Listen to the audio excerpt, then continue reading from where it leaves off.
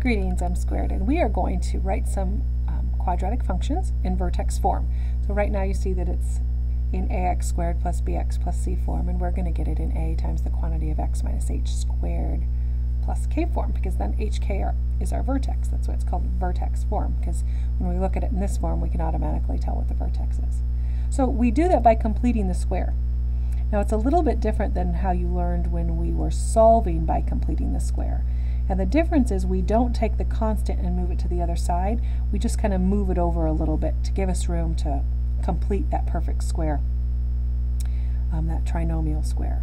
So we move it just a little bit, then we take half of b, this is b, so half of b and square it. So that's 2 squared, which is 4, and we add it here, but subtract it here.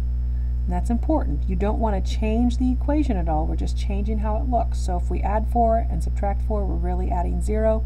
So it's the same exact equation. And then we're going to factor. And if you remember from completing the square, you can look at that tutorial if you need to. It has the steps listed out. When we factor this trinomial, it's always the square root of that, the square root of that, and this sign. And then we're going to say plus 5, because 9 minus 4 is 5. So this is the exact same equation, but it's just in a different form. This is the vertex form. So if you needed to find the vertex, you would know it was 2, 5, because it's always the opposite of what you see there, because it's minus h. So h is 2 and 5. So this is our vertex, and this is our vertex form. Let's try this one. X squared minus 12x plus 36.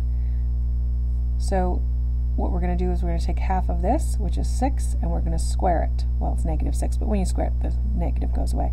And it's 36. Well, notice we already have a 36 there. So if we already have a 36 there, we don't need to add 36 and subtract 36, because we're just going to get 36. So we're ready to factor. So it's the square root of that, the square root of that, and that sign. And this is our vertex form. So our vertex is 6, 0, because there was no plus k to work with. So this is the answer in vertex form.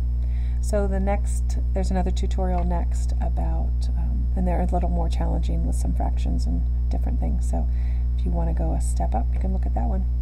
M Squared signing out.